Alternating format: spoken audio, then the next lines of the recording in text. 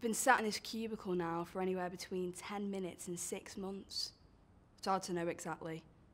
My plan is that if I can just hold out for another 5 years, max, I can basically get through the rest of my adolescence without the need for any more human contact.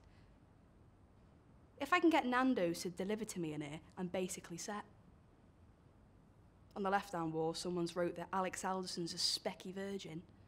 And on the right, I'm told that I can call Charlie McKenna for free bum sex, which seems to me to be as good as an example as any of being damned if you do and damned if you don't.